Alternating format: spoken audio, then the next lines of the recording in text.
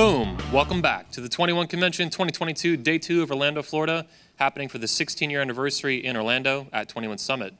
Our next speaker is a returning speaker to the 21 Convention for speaking last year. He's actually a classically trained artist, the first artist we've ever had speak at our events, and he's bringing order to chaos. He's returning in art throughout the West and throughout America. He's returning standards aesthetically to the arts and to everything that we live in our culture. And I view his mission, personally anyway, as making art great again, because today it sucks, but he's going to fix it. So anyway, without further ado, please let me welcome back to the 21 Convention stage, Arthur Kwon Lee. Thank you, Arthur. Thank you, appreciate you. So once again, my name is Arthur Kwon Lee. I was blacklisted by the New York City art circuit, if you guys don't know this as well, and I'm most known for promulgating masculinity and man's religious reverence for God in the realm of the visual arts. And I don't really care about pickup. I don't really care about a lot of the superficial trappings of masculinity. I believe man is much more circumstantial. So if we change the actual fabric of culture, things will automatically change. So my focus is on culture and strategy. So I'm hoping I can inspire you guys to approach the culture wars from a different vantage point, which is the arts and entertainment. So art is dangerous, my friends. And good art will make a moral statement in the shape of either propaganda or iconography. And that iconographic work is provisioned, patronized, and produced by men. And they recognize that beauty is a masculine responsibility. So in the lowest end, whenever you study art history throughout the ages, art has been used as a political tool to brainwash the masses. But in the highest end, art is used as a distillation for a civilization's moral hierarchy through color, symbol, and form. So regardless of your political disposition, it's important to understand that your aesthetic input will always go somewhere. It's just a matter of being cognizant of where you are on your hero's journey, right? Man is inescapably aesthetic in the same manner man is inescapably religious. So my primary diagnosis here is that in the absence of the creative class creating morally upright art, in that absence, the market will be inevitably filled by collectivism. And you can see this time and time again throughout art history. It's always been the state utilizing the creative class or the artist trying to recognize God or distill this spiritual reverence towards the sacred. In the words of cleric Richard John Nahas, culture is the root of politics, and religion is the root of culture. You see, the creative class can draw the viewer in to shaping their identity and definitions of value, importance, and beauty. And they use the most important communication tool available to all of us today, which is seduction. Right? Charisma is far more important than data. I think a lot of us, as probably right-leaning, logical thinkers, we kind of have a blind side to this. So I want us to start understanding that seduction is the most important tool.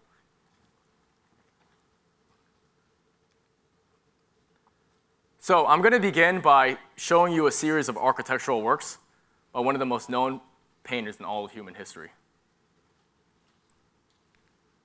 At 18 years of age, this painter ambitiously moved to the art capital of the world at that time, which was Vienna. And he dedicated his life to the pursuit of what he called the aesthetic ideal. And he submitted his works across all these respected establishments in the land. You can see just by his works that he has this deep adoration for the very setting of Vienna. And just this time-consuming consumption alone shows this obsession with architectural imagery. All of these paintings are in either oils or watercolors. However, tragically, at the end of his career, he destroyed the vast majority of his paintings. And he writes that he felt much more mechanized and cathartic in his approach. Does anyone know the artist that I'm referring to here? Good guess.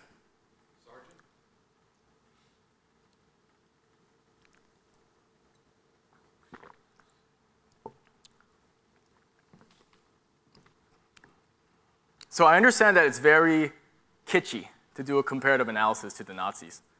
But I can tell you, whether it's the poetry of Joseph Stalin or Mao, the cinematography of Kim Jong-il, or the paintings of Francisco Franco, all of these effective tyrants, they understood the arts in one shape or another, ready to be utilized to normalize values. They understood how to capitalize on the creative class in their country. And I know some of you are saying, yes, and the Nazis are also masters of propaganda. And that's absolutely true. But before we get into any of that, I want us to actually do a deep dive into the creative career of Adolf Hitler. And I'm going to ask you to be nuanced with me here, because this is a dicey subject, but look at this from a bird's eye view. Look at this in regards to strategy and culture, because there's a lot of modern parallels. So we all know about the Puritan desire to cleanse the world of all things non-German, and the systematic genocide of 6 million Jews. And this text here being the ideological roots behind Nazism. But this text was appropriated by this man, Jörg Lanz. Because Chamberlain's argument is actually worth having. But the problem is Lanz takes it in a totally different direction and regards all non-German races as a virus contaminating the Germans' pure blood. So he begins to form this underground collective of young visual artists. And with his social status and his role politically, he sort of understood that he couldn't just directly, perturb all this chaos. He had to do it with seduction. So everyone's here with me so far, right? Here's where it gets interesting. In 1909, Lanz is visited by a 20-year-old painter, Adolf Hitler, to join the Thule Society. Thule is what those morally inline group of artists become. And given their penchant for erratic performance and installation art, they garner a lot of attention from very important social circles. And through consistent collaboration with this collective, Hitler discovers a very important lesson on control, which is that while the allocation of resources is done with political optics and shoulder rubbing, the process of normalization of values is done through the creative class. Because when you look at art, it feels your defense is down. So it's just going to consume you with values. So the Thule Collective had a lot of occult practitioners, but it also had a lot of influential German elites, such as poet Dietrich Eckart, writer Alfred Rosenberg, and the most important man in that room at the time, which is Rudolf Hess. And he was meant to be the original Führer. So Hitler goes to fight in the First World War, while Eckart and Rosenberg take charge teaching the German creative class anti-Semitism under the guidance of Hitler and Hess. The German streets are then covered with propagandistic posters illustrated by the artists of Thule. And the targeted intention was to start a culture movement to create this vitriol and disdain in the German people to be regarded as a justified temperament. Now, when you look at these two posters here, we have a graphically designed poster with a silhouette, and then we have a charcoal drawing. So these are two separate artists. They're trying to hit different strokes here. And the one thing you have to understand about propaganda is the process of normalization, you have to look at it as the analogy of the boiling frog. It's always gradual. These posters started off very light, right? Maybe with a Jew with a big nose kind of thing. And then down the line, it becomes something like actual Jewish rats eating a map of Germany or something of that sort. So it was gradual, little by little. What the CIA calls white propaganda becomes a black propaganda, right? We go from terms like toxic masculinity to people talking about the patriarchy to women frivolously now saying men are trash. That happens bit by bit. That's the process of propaganda. Hitler returns from the First World War, Hess pushes Hitler to become an orator as a primary spokesman for Thule. So at this point of the story here, Hitler's prejudices of his youth, with his philosophy of Aryan mysticism, and this twisted German patriotism, all are beginning to take shape. So the Thule Society then funds Hitler into exposure towards dramatic plays, theater productions, and political events. So whenever you see him speaking with all that vehemence and exuberance, that was trained. So he goes from a painter to a performance artist. Like, look at this photo here. Dramatic, theatric background, high contrast lighting, body language and popping eyes. There are dozens of these photos because they got photographers to train this man. Because there's aesthetics being utilized.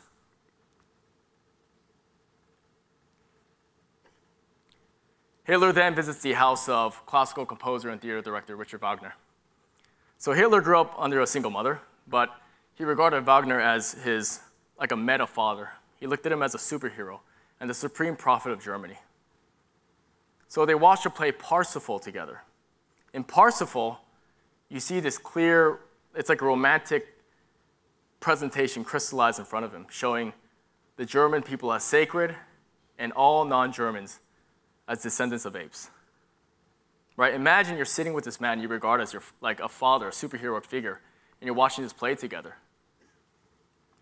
Right? This is the moment he was reborn, and he writes that the final solution was an attempt to make Parsifal into a reality. So this is galactic stuff. This is not light. This is what art can do to a man. Because every single person here right now, you have something, whether you're conscious of it or not, that you regard as picturesque that you're walking towards. That's aesthetic. You know, that's the process of how art can control you. So literally the first thing Hitler does when he gets his power is he closes down the art school Bauhaus. So Bauhaus today is a progressive center for the arts.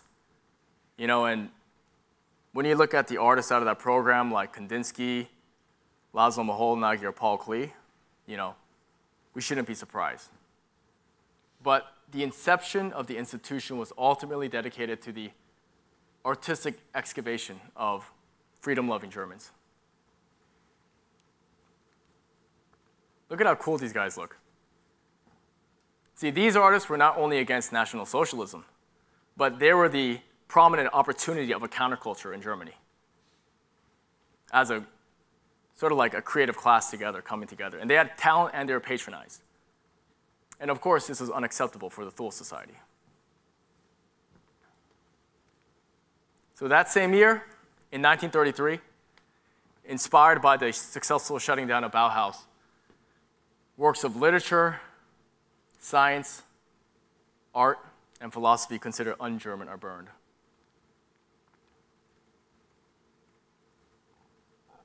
By following through, Hitler has declared a war on reason itself and demands a religion of blood and unrest onto those that follow him. So what he's doing here is he's trying to reshape culture by controlling the artists and diminishing all other opposing talent. In the words of a celebrated German poet, ironically, Heinrich Heine, he writes that where books are burned, so too people will burn. And this is a forced declaration, right, to reshape our culture again. Very ominous display of things to come.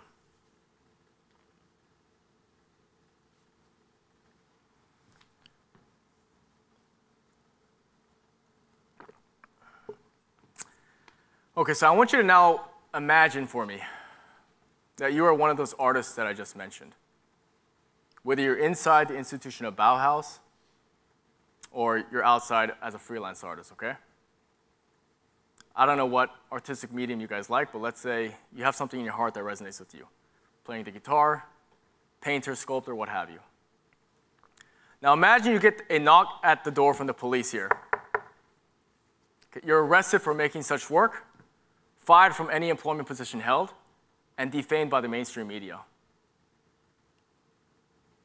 Now imagine after all that, you hear in all major German broadcasts an art exhibition designed for ridicule and debasement. to display the cultural traitors of Germany. Citizens are invited to the degenerate art exhibition, to be insulted, to be ultimately and shamefully canceled. This exhibition was shown across 4 years to an estimated 4 million attendees. 4 years is an agenda. You can get every household name artist from Da Vinci, Velázquez, Raphael together and show them in Chelsea, and they may get 2 years, right? So 4 years, that's a more genius curation here.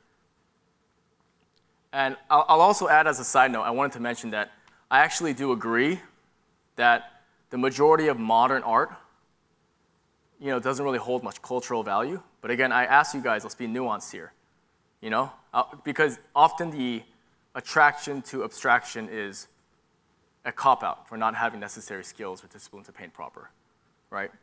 But we're looking in retrospect now. The curation of what the Nazis were doing can be utilized for better or for worse. Now, we're doing all this here because I want us to do a study on the monopoly of attention, study the attention market here, right? The Nazis understood, do not let those who do not have the same moral philosophy as you be positions of either power or talent.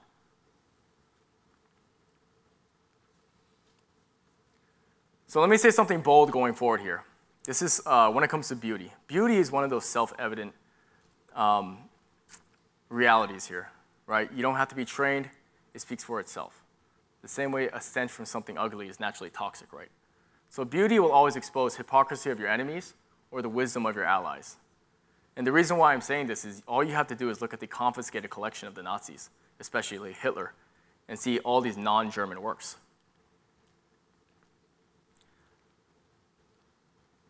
I can give you a modern example here. So I'm originally from New York City. That's where I did most of my exhibitions.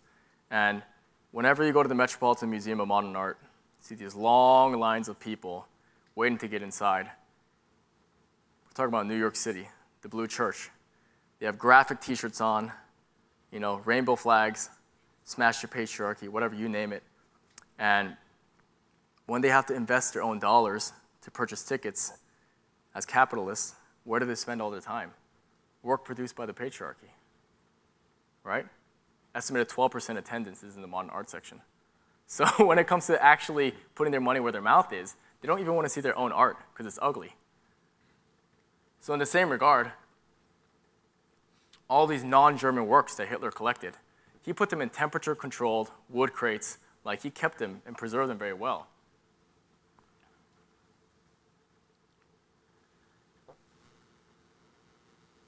Okay, let's go to the next part of our story here. We're doing a large timeline on propaganda and the Nazis, guys, okay? So has anyone ever heard of the name Lord Haha? There we go. So this is William Joyce. He was an Irish-American fascist. And he was, at that time, dominating all the ratings of all these major German broadcasts. So imagine your favorite comedian.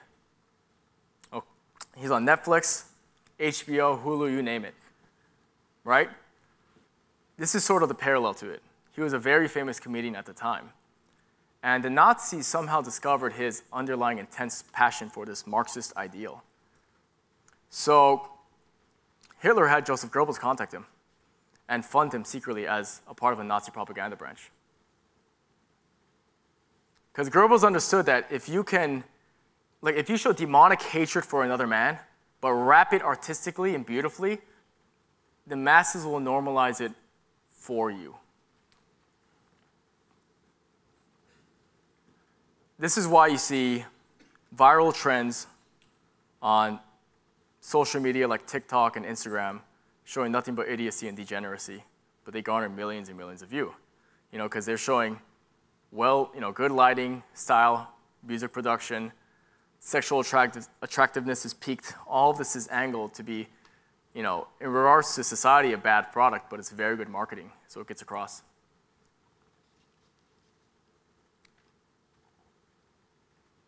Some of these celebrities and talent, they have a larger influence than every media outlet combined times 10. Beyonce has 328 million followers on Instagram alone.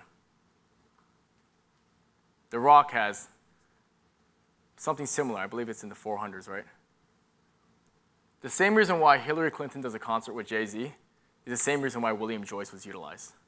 It's a monopoly of attention. You guys see what's going on with Kanye and Tucker right now, right? This is what I'm talking about. When Kanye mentioned that there's so many people at my sphere, my level, who have the same beliefs towards Christ and the Father, but they can't speak up. Can you imagine who he might be talking about? And how powerful that would be? That would be an instrumental cultural force. Having this type of talent on your side to speak up for your values, it flips the script, unlike any of these information-dense podcasts, conferences, or community outreach available to us. The creative class has the most dominance in the attention market. Here are the last words of William Joyce here. In death, as in life, I defy the Jews who caused this last war, and I defy the power of darkness which they represent. I am proud to die for my ideals, and I am sorry for the sons of Britain who have died without knowing why. Can you imagine if we had talent with that type of conviction towards preserving the West?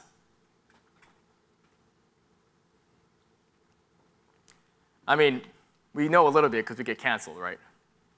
Happened to me, my comedic friends, Gavin McGinnis, Rosie Barr, happened to actress Gina Carano. Once again, Kanye is a perfect example of this because someone at his level and his influence speaking up, they cannot allow that. They put him in a corner when it comes to all things political and social. So blending. Blending is a propaganda term. And essentially, the reality is if you want to influence people, you can't just educate them. You need to entertain and educate them. And this is why the Nazis were masters of propaganda. So essentially, a half lie is more effective than a full lie. Right? So if I'm a reporter in Colorado and there's a wildfire that happens, okay? And if I just interject falsely that it was started by a gang of white supremacists, then you're actually hearing a half-truth, right? But the fears and anxieties from the actual fire will legitimize those imaginary racists. And that's effective propaganda. You can never tell a full lie. You need to work like the boiling frog once again. Here are the modern Lord Ha-Has. William Joyce's and all their narcissism. You know, these late-night comedians are far more effective than any of the central media outlets that, you know, echo their same beliefs, though. Because, you know, when you get off work and you're late night, in your relaxed state, you're calm, you don't have your defense up, and you're expecting humor, right? But it's actually just humor posturing. But it's, they're actually feeding you the news, right? Whilst they're insulting and debasing the West. Their comedic counterparts here. Okay, so the reason why I gave you that timeline about the Nazis and propaganda is because they were an intentionally designed social circle for the financial and political elite in Germany to commingle with their influential talent. And that's just simply brilliant. You know, I've gone to a lot of these galas and fundraisers as an artist, and I've often seen like Democrat donors with really big talent. And this is something they do openly. And we seem to be, once again, blindsided to this. And I don't think we understand that life imitates art. So if we're going to talk about the culture wars but not actually be in the culture, it's fallacious.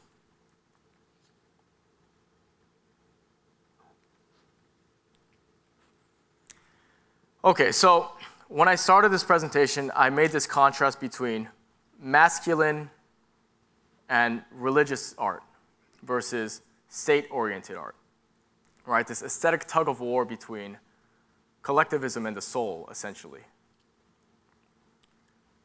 So the artists in the Thule Society, like the philosophy of National Socialism, and like the dominant culture here in the United States, it ultimately lives under the dark shadow of the matriarchy. Because yes, we've heard ad nauseum about the abusive father taking the archetype of the high-chair tyrant. But, you know, a man can commit heinous crimes against humanity, abuse his own progeny, be an embarrassment to his local community, whilst wearing the mask and veneer of equity and inclusion, only when he is possessed by the archetype of the overprotective mother. And the vaccine mandates forcing us to be isolated and wear masks was exactly that. This medical apartheid we all just experienced was feminism flexing its toxicity, utilizing the fetishized masculinity of state power, which is why all the men in prisons were raised by single mothers, and every statistical advantage of a child succeeding is stripped away or nullified with the absence of a father.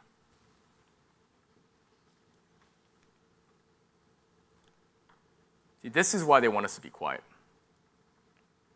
You know, come to think of it, when you see every major cultural phenomena that has taken our culture by storm, it can be labeled under the blanket of unapologetic masculinity. You know, the veneration of rap culture in the mainstream media, the 45th president, Donald Trump, the rise and fall of Alex Jones, and more recently also the character of Andrew Tate. The matriarchy, or I call it the matrix, needs strong men silenced.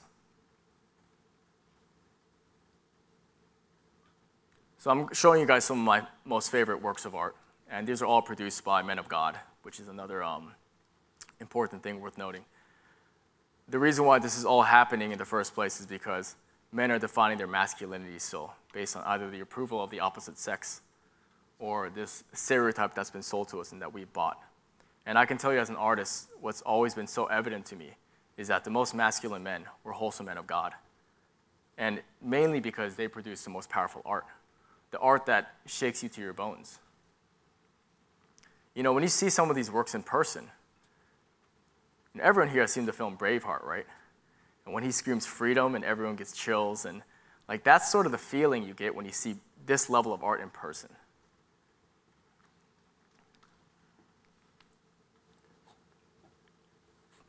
So I understand this is not a particular religious audience, but we'll call it the Logos, solar idealism, however you can cushion the blow.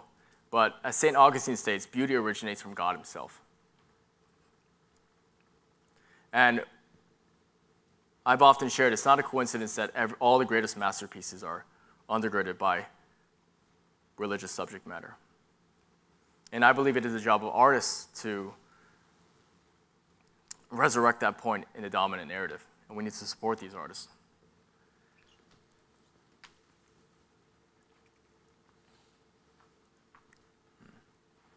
Look, guys, the bottom line here is that I just believe that we've already lost a culture war if we don't have our talent directly confronting other talent. And I see this regularly happening. And I'll say that all the artists who want to preserve the truth, the true, the good, and the beautiful, we're essentially homeless right now.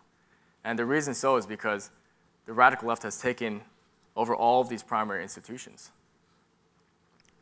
And men who are conscientious of preserving tradition and economic truths, like those in this room, you guys should be the one influencing talent, right? Rubbing shoulders with creative people. Because the artist will take it in and then they will distill it on the canvas or sculpture or musically, what have you. But it's really important that men who care about saving the West spend time with talent and patronize and support them.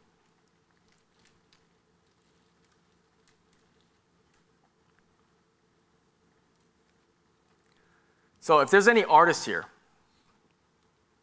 I encourage you to join the Genesis Council. So I started this art collective as sort of inspired by the Thule Society, but via guerrilla warfare. You know, I don't want some reporter to take this in a different direction. Oh, he's a Nazi sympathizing Asian guy. You know, that's not what I'm trying to say at all. It's more that anything that they're utilizing, once again, can be done on the other direction. So we have comedians, we have actors, visual artists, sculptors, what have you. And we're trying to fight for the culture together to save the West here. I brought some of my blood and fire paintings here. It's a mission-oriented art series once again. Not just to scale, because I'm trying to dismantle this pretentiousness that the left successfully catapulted in the art industry. You know, these are bold, striking, masculine, and affordable. And an investment into a piece of art on your home permeates throughout your entire home and your family. And empty walls are such a waste.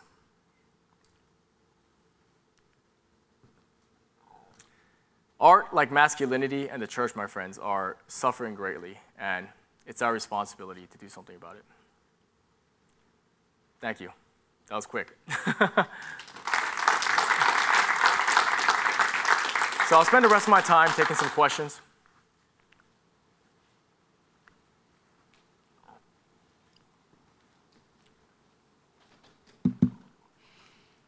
What's up, Elliot? Donald Trump is our talent. We need more actors like men on the scene, politically as well too, wouldn't you agree? Absolutely. Yeah, I mean, again, I remember we discussed a little bit about this, Elliot. You know, I went to Elliot's show, and we were talking about how, once again, when I mentioned that this modern phenomena of unapologetic masculinity, it's always the pendulum swinging the other way. You know, you just look at the absence of fathers in this country today, not showing a wholesome example to their children. What happens is that, again, rap culture is, as a phenomena, is popular the same reason Donald Trump is popular. Competitive video games, rap culture, and Donald Trump, they all have the same thing in common: to swing the pendulum in the other direction as far as it can in a culture that does not have a wholesome example. And Trump wasn't even about the wall or immigration or any of that. It was really just about bringing back a brash man. You know, that's really what it was, actually, if we're going to be honest about it. So I absolutely agree. We need more men who are willing to be offensive, who see the beast for what it is, essentially, willing to pay rough. What's up, man? So yeah, I have also just recently started to look into the Third Reich and Hitler and that type of stuff. And it seems like way back then, like, they spread this art depicting Jewish people in a negative way. And I mean, it kind of seems that, I mean, the art today is largely not very masculine. What are some ways, I mean, I'm not an artist, I really can't create art very well. What are some ways, other than like supporting the artists, can we use to help fight against what is going on here? Because I mean, back in Nazi Germany, I mean, the Nazis won that. I mean, they had a big propaganda firm as well. That was like a publishing house. It's where Hitler published his book Mein Kampf. How can we? What are some ways that you would say are good to fight against that, so that we can? So you know, this is a very good question, because I've often wondered why men are not speaking up. Like why are we such cowards in this regard? And I realize, once again, I said earlier, I believe so much of this is circumstantial. So if I'm a man who works in an office, a typical 9-to-5 guy, okay, I'm not an artist, I work in an office here, and there's some HR lady who can get me fired while I have my kids here that I have to pay for and feed, you know what I'm saying? Like, I can understand that. That makes total sense, it's logical, right? So I would say that if you're not in the cultural front, you better be patronizing those in the cultural front. You know what I mean? Because they're at least willing to have targets on their back to stand up for your values. And there's so many men here, you know, Elliot, Jeff Younger. I mean, there's so many of us who are literally in the front lines, who are willing to go down with a sword. So you should be at least patronizing them in one way or another, because, you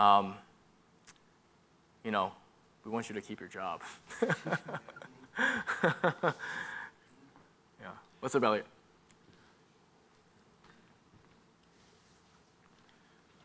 Do you agree that words are art too? Oh, 100%. Keep in mind, like, I'm not being medium specific here, you know? Then why can't we say Jew? We can say Jew. Hi, Arthur. Hey, Jeff. I'm a proud member of the Genesis Council, and I'm a writer, and I encourage you all to go check it out. It's an amazing group of people. My question for you is, in my talk, I talked about the social imaginary and the idea of how it delineates what questions are even possible to be asked and what thoughts we're even capable of thinking. Can you talk about how art influences the social imaginary and can make unthinkable thoughts thinkable and so forth? Yeah, I think, well, let me first be, it's funny that Elliot asked about can words be art, because let me first get medium specific here. I think a perfect example of this are comedians. Comedians de facto, whether they are aware of it or not, they're automatically free speech agents. Because they can be even, because even when a comedian believes in cancel culture, they're not funny, right? So my point is that comedians who, you know, in regards to stretching these boundaries without, it's like a good comedian, they'll take you to kind of like the edge here, and then they'll kind of show you a little bit of the other side, and then you'll be able to laugh about it together.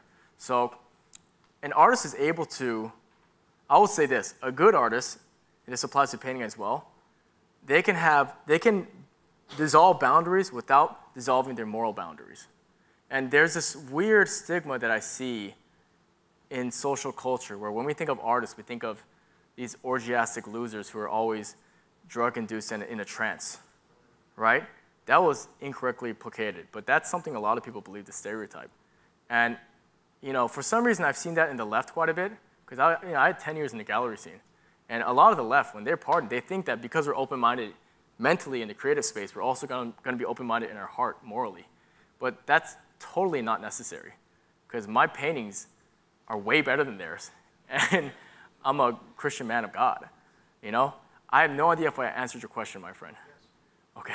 If I were to elaborate, I'd say that this video has the potential of being canceled or banned when it goes on YouTube if you say too much about Jews in a lot of times. I see. Yeah. You agree. Yeah. And I can't help but to maybe this is your Nazi propaganda, but I watch your presentation and I'm a little angry about Jews. I don't want this video to be canceled, Elliot, and I love you. So we can talk about that later. But then they're controlling the theater scene. Absolutely. The conversation and use of words. We capitulate. So here's what I'll say, man. Until we have our own place to actually, you know, like it's this whole argument, like, you know, Twitter is the left space, but that's where we all are, right? It's like until we have our own thing. Yeah. Right. Now, one of the things is that we're living in a make-believe world that's all through screens. One of the most dangerous things that could happen on this planet is for men to actually fucking get together. But how together are we? Well, but that's just a conversation. Right. We're dancing on their fucking screens with TikTok. Our screen is on Earth. That's why our heart's so fucking split. And so I'm just proposing. No, I hear you, and I hear this implication about the Jew world order in there, Elliot. but look, what I'll say about that is 100%. You know, real visceral art that is grounded in masculinity. It is essentially trying to distill our values and what we believe in and what we're willing to fight for. And this is the problem with all this widespread liberalism and big tech and even the NFT space and all this digital art. I even have problems with that as well because it's going to this world of, again, collectivism in one way or another. And I believe that art is supposed to be sort of this transcendental mirror. It's supposed to be about the soul. It really is. Like, art should point upwards, you know? All the greatest art is really about God. Are there art communities physically living together? Yeah, but they tend to be like Antifa-like groups. You know? Not the fags, the men. They're a bunch of fags. Not really. Like artists like you, like the Genesis Council. No. I mean, the Genesis Council it's online and it's everywhere, right? But there's nothing like that. No. Yeah, I just imagine that would be a good. Not that I know of. I mean, because Bauhaus was one, but they successfully shut it down. They didn't want anything to do with it. You know. Yeah. Well, I mean, look, there's a lot of compounds like this, but they're definitely not organized in this regard. Now, I will tell you, this is something hush-hush, but I am in the process with my business partner. We are going to be opening up something of this sort, to bring all the based men and women of God who want to, or maybe we should exclude women, Elliot, but who want to make the most. I brought my daughters this weekend. Okay, yeah. So that's something that is in the works, but it's too early to announce. So, what's up, man? Hey, what's up, Arthur? Nice talk. So the question I have for you is, I've been in the Orthodox Church very consistently now for a few months, and anyone that's been in an Orthodox church or even a Catholic Mass or anything like that can see and feel the beauty of the art and the iconography within the church instantly. Aesthetics are powerful in there. Yeah. However, not everybody has the God-given talent to be an iconographer or, you know, an artist or doing the kind of work you're doing. And so people have posed the question about, like, how do you support that outside of, like, financially? And my spin-off question from that is, to you, would be within your own personal church and between the work you do, have you, well, also to backtrack, I haven't really ran into a lot of artists in general, like within my community, church community. So have you been able to inspire other people to create their own art within your church? And do you see that as even being possible if you don't have, say, a level of talent that you have? So I spoke at Michael Foster's County Before Country in Ohio, and I ended up asking this audience of 500 people, raise your hand if you're an artist in the congregation, and all these hands went up. And I immediately recognized right there, there's so much power just in that moment right there, how they can help their local community just with their artistry. So my first personal belief in this regard is that I personally think everybody actually has an artistic medium. It's just about finding your medium specificity. You may not be a painter. You need to experiment. This is what, you know, your parents should have been doing. Exposing you to all these different mediums, playing instruments, you know, trying the ceramic wheel. I personally do believe, like the Greeks, that everybody has something that they can aesthetically appreciate. It's just a matter of, again, you need to discover what that is. And I was blessed because I grew up in a house with classics and we were all obsessed with the arts. So, I mean, I genuinely am in bliss because what I do, I don't work for anybody and I get to be an artist full time. So I'm in heaven here. You see what I'm saying? Because I don't have to work for anyone. But that said, it's like finding that is so important just for quality of life. So if you can't patronize, you know, then you got to find your medium, man. You really do. You know, because often, this is kind of a cheat code I noticed, because this is a men's conference, and I told you I don't do the whole pickup thing, but I did notice I did have this cheat code, because once a man genuinely finds something that he enjoys doing more than fornication, women fall in the right place. Sort of automatically. You don't have to be machismo or anything about it, because you're too busy having something as a priority above her anyways. So just by you walking with that discipline, they feel that, right? Just emotionally, they can feel that. So that's kind of been always my vantage point. Like, find what you love and chase that excellence, right? And ideally, it's artistic, because then you can influence culture. So yeah, most of the good art is like really old and stuff, and I mean most of the modern stuff is really, in my opinion, just like hard to interpret, hard to really see the beauty in that. In your opinion, like what would you say really needs to happen to get like the art, like the ones that like you can go to St. Patrick's Cathedral in New York City and just see these beautiful, like the beautiful cathedral there. What would you say needs to happen to make art like come back like as it was? Anyone here know who Yuri Bezmenov is? So Bezmenov's whole thing is that information and facts don't matter when you're demoralized. And that's not only information, that's also aesthetics. The reason why people go into a gallery and they don't notice all this crap on the walls that is literally nothing but debasement is because they're demoralized. You see what I'm getting at? So it's a matter of re-education. And then the first thing is, you have to understand that anything in life that you have to get good at, especially art actually, is pedagogical. It needs to be passed down. You need to learn the rules or break the rules. You can't just say, this is my voice. You haven't learned anything. So it's technical. So my first thing is understand that this is a polarity behind all things aesthetic. It's you're either on the left and you believe in aesthetic relativism, or you're on the right. Well, I'm an anarchist, but you see what I'm saying? And you believe in universal standards, right? Things that are passed down. there's objectivity to this. And the characteristic that holds boundaries and standards is masculinity. That's where I like to come here. Because I'm not a trainer, I'm a painter, right? But my whole thing is that characteristic applies to the arts as well. So that's the main thing. It's not about your red Ferrari. You know what I mean? It's not about any of that. It's about recognizing that there's boundaries that we should not cross, not just for social cohesion, but for aesthetic standards. Everything. Yeah. Hey, so I had more of a definitional question. So on a slide earlier for the Genesis Council, I seen that counter-propaganda was one of the goals for Genesis Council. And I think we all have this perspective of propaganda being like motive and narrative tied up in a lie, kind of like you put a bow on it and everything and you sell it to people, right? Well, to be someone that is creating art and with the value system and moral system where you want to be honest, you want to be true, and in good conscience, how would we use counter-propaganda to help fight against the opposition? So it's funny because this is a men's conference, right? The solution to this is men have to be, we need to take ownership and be stronger because it's so directly linked.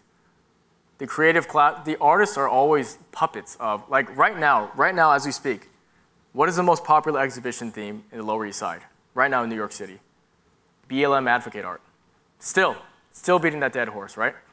So that's so linked to the social and political philosophy. So we just need to first make people recognize that, like, I'm not trying to be an anarchist evangelical here, okay? But we need to first have people understand that we need to, God, art needs to be about God again, man. Like that's kind of my go-to answer for a reason, because I just see it play out. And the Genesis Council, the first priority isn't so much about countering propaganda. The first priority is about, iron sharpens iron, right? That applies aesthetically as well. So we're just artists coming together and making each other stronger artists, but supporting each other, not just for the quality and standard of art, but to also, we're a network. If I need a filmmaker, I'm not gonna go to some New York City guild. I'm just gonna call my boy Robert Cather. He's got every degree on that too, so I'm good. Yeah. Arthur, thank you for the talk. That was one of my favorite ones of the weekend. Thank you, brother. I don't know if you were here yesterday for Pat Stedman's speech. He was talking about power versus force. And one thing he talked about is the gradient of the rate which people vibrate at. And in the book, Power versus Force, he talks about people such as Gandhi or Mother Teresa or Walt Disney, people that vibrated at a higher frequency. And I made this connection just now when Tom asked his question. How do we create this art that's beautiful? And you can completely walk right past the painting because it has no value, because it was created out of guilt, shame, fear, anxiety. Those are low vibrating frequencies. So I guess I don't really have a question. I just kind of made that connection. Huh. So great things like Michelangelo, I have the School of Athens over my bed. Like I told you, that's a high vibrating frequency piece of art. It's something aspirational to it. Like you said, things about God. That's an enlightened being. That's aspirational for all of us. So I just made that connection between the two speeches, and I thought that was really cool. So I'll play with this language a little bit. When you say going to a higher frequency, I mean, here's the bottom line. We have to stop defining our masculinity based on, we have to begin, pardon me, again, I know you guys aren't all religious here, but in a higher order, we'll start there. I'll look at that as like a stepping stone towards Christ, all right? I'll be a little pagan here. I mean, we need to start understanding that we need to look at it beyond our egocentricity a little bit, okay? Because, I mean, I'll tell you right now, the biggest problem with the Manosphere is that they still have the remnants of that pickup artist bullshit. And the reality is that I don't care, like, I remember I met that one gentleman and he told me he has like $100,000 body count, whatever. I can't remember what it was, but you're still defining your masculinity based on the opposite sex. It doesn't matter, So if you define your masculinity based on a religious order, you'll get checked immediately, right? You'll know your place immediately. And I think there's so much power in that, and there's so much cohesive power in that. And I've seen that visually manifest, and one thing I want you guys to all recognize is that all these things we're talking about today, and all these principles we're starting to embed in our minds, they also manifest externally in the visual forms as well. And it's really interesting to start seeing that. You'll actually go into galleries and you'll see an artist. I'll prove it to you. Go into any art show, and if you see some vague, miasmic crap on the walls, I guarantee you, if you ask that person, do they identify as a feminist, they probably will. Mm-hmm. If you see something that takes skill, that is rendered, that requires discipline, I guarantee you they love this country. Something of that sort. You see, like I've seen that enough. Yeah. It's not a coincidence that when people join the Genesis Council and they want to join, they're all good, because their values are online. Yeah. Well, right? I would say that the feminism movement's birthed out of anger or mistrust or guilt or even shame to some extent. So I can definitely see that. It's a really good book, by the way. Yeah. But thank you for that. Thank you, brother. Hey, Arthur. Great talk.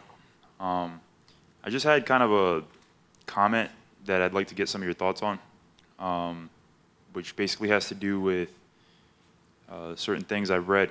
Like when Picasso said, like, an artist is a woman. And there's also definitely a noticeable pattern among artists of eccentricity and chaos and confusion and all kinds of stuff. And sometimes religion has been fought against as overly constraining throughout different generations. And some people say it's constraining to creativity and stuff like that. So I just wanted to kind of get your thoughts on, like, where do the artists among us that have this crazy side land in this whole spectrum? Because obviously religion has a lot to do with order and discipline and morality and structure. But what about the people in our groups that are like... Well, you started with Picasso here, and let me first say, Picasso was a serial womanizer who was constantly depressed, and he abused a lot of his partners as well. So he's regarded as this like amazing high art, and he's a household name, brilliant marketing, by the way. But he was a terrible person, and his art, let's be honest, this Cubist period that he entered, that's all postmodernism. It's nothing actually attractive, if we're going to be honest with it. But that's the first part to it. The second part is this: when you talk about religious standards and artistry. So there's a gentleman in the Bible. The first person that is filled with the Holy Spirit in Exodus is Bezalel. And Bezalel he's an artisan, and he built a tabernacle. And he, when these biblical scholars look at Bezalel, he regards himself as a spiritual servant. And I believe that is like a primary example of what an artist should look at themselves as. I know I'm a servant. I know that for a fact. I've been given this talent.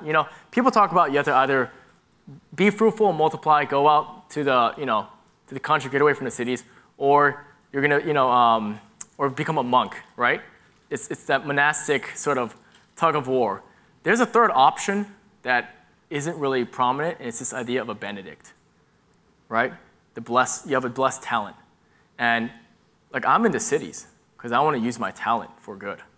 So, but you need to first understand what that implies, because we're talking Christian right now.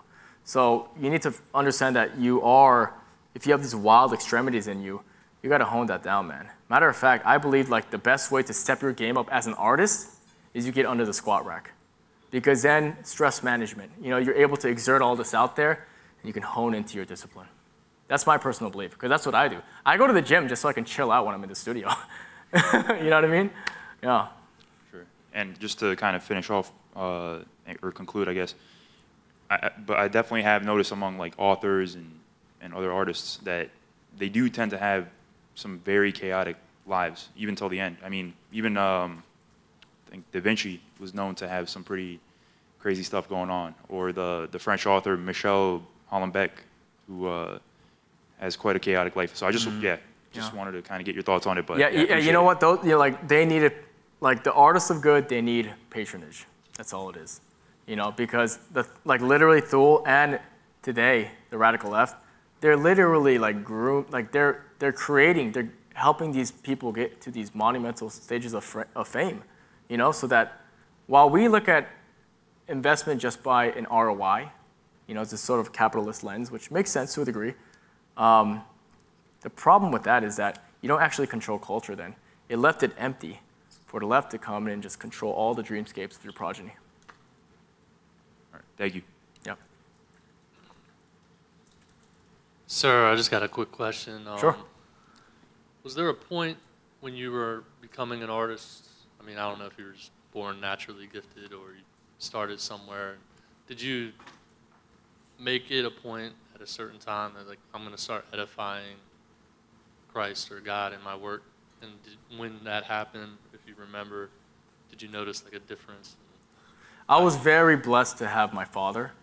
He's like ultra based, like super bass, old school, doesn't talk much either. Scary getting brought up by him. but his whole thing is, you know, unlike most Korean families, he didn't care that I wanted to get into art. Usually Korean culture, they'll say, get into the arts so that you can have a fulfilling life, but focus on this for income and all this. But he said, go for it, do it. So, you know, I was, again, lucky. My mother's a composer, classical, dissertation in music theory, all about the arts. My father's a minister. So I kind of had this visual fusion. You know what I mean? So I was kind of I just kind of got lucky in here. So when I went to art school, which do not do, by the way, I'm here around all these people, and they don't get it, you know? And then suddenly I'm getting all these solo shows. I was getting solos at 18 for most people, they get in their 30s, you know, in New York City. And I'm here like, I don't need to show them my degree. I'm just making better art because beauty was speaking to people's guts regardless of their political disposition. Now, when I began to speak up, or when they saw me in a Trump hat, and when they saw all this unfold, that was a different story. But the actual art can speak for itself. Cool. Thanks. Yeah, man. What's up, Arnold? Hey, that was kind of my question. You mentioned the truth, the good, and the beautiful. How does that help somebody who's already demoralized? How does that bring them out of it? Man, the word collateral damage sounds so harsh. Look, there's a saying William Blake says that a fool who persists in his folly will become wise. Some people, they have to fall on their face. That is the only way they will learn. You know, you can try to help, you know, you can't help anybody who doesn't want to help themselves. That's all it is. So like, you know, like me personally, I know this sounds harsh, but I actually don't even bother continuing a conversation with anyone if they don't acknowledge freedom of speech, the right to bear arms in the family. I don't care how they identify, but if they don't acknowledge fundamentals, I don't waste my time talking to them because they're just not there. So they just have to fall on their face one day, suffer a little bit, and then they'll grow from it. But the door is open, of course, you know. But like, bird's eye view, if we didn't care about the collateral damage again, you get rid of the welfare state and abortion, everything, gender dynamics, everything will be fixed. If we wanted to do that, you know? So if we're just gonna be callous all the way, you know, that's just where my brain goes, you know? And how do you use that as anti-propaganda? Like, how do you make your art into propaganda? Like, well, understand propaganda, the whole point of propaganda is to make people revere the government as like, you know, this archetypal father, essentially. You know, you allocate your resources to them out of pure trust. You're just making them feel that that's the norm. So the counter to that is making people recognize that there's authority. This is, by the way, I'm an anarchist because of this. This is why I'm an anarchist. I'm an anarchist because the Bible says there's no authority besides God. I believe if you're going to truly be a Christian, you need to be an anarchist. Full stop. This is why. I used to be a conservative, and I graduated once I accepted it further. Because the state is authority, right? So it is my belief that, man, the art needs to just, because again, you can make the most beautiful art, and I've seen this happen when I had exhibitions. People will come in and it just doesn't hit them because their brain's just not there. They're not seeing what people can see, you know, so you kind of just have to accept it and hope that they come full circle, man. There's people like that. If they're that lost, you know? I remember a very famous piece, and I mentioned this last year at 21, was a banana duct taped to a wall, right? That sold for $150,000. Like, the people who genuinely accept that as art, there's nothing you can do to help them, you know? So let them suffer, man. Well, I love your art, so thank you. Thank you, brother. I appreciate it. All right, Arthur, round 2 question based on a response you gave someone else. So you mentioned the remnants of pickup artistry within the Manosphere space. And there's actually a Orthodox priest I had the blessing of seeing live throughout our church. He came and visited. His name is Father Hans Jacobzi, if anyone wants to look him up. Cool. And his whole thing is like, everything we're experiencing right now is in a way a spiritual war. And so he's one of the few priests that are actually out there fighting a spiritual fight from that perspective. And he basically says that the reason why a lot of men are like addicted to pornography and sex addiction and like going through multiple women and stuff is because they're filling a void in a way within themselves, and because as men we're supposed to be creating. And you're basically, with your work, and it relates back to what you were saying to my question, which is like, everybody has a certain capacity, you have to find your own medium. And so I kind of drew those 2 conclusions from 2 separate conversations, like someone else said when they came up here. But, so do you feel like, so I couldn't have said it better. Okay. I really believe that. Like, you know, often you can call BS on this. That's fine, but it's my truth. but if you sincerely have an artistic medium as a man, that you can channel a lot of these, this drive and this testosterone towards, you know, this romantic composition that you just get chills producing your own work towards. You don't even care about women as, you know, I mean, I'm still a man. I still have eyes, but I don't feel so thirsty. Like, I remember when my friends would come to see me in these exhibitions, and, you know, imagine that's, you know, this young guy who's getting art shows for people twice his age, and these groupies come around and all that. Like, I didn't even care. I don't need to waste my breath entertaining this. And for me, it's because I have something that I love so much. And I know that because I've had this myself, and by the way, many of the artists in the council know exactly what I'm talking about. This is something that is underlooked, but it's a power that can be harnessed. You know, you can tame your dragon by having a good sword, mine being the brush, you know? Yeah. Thank you, guys.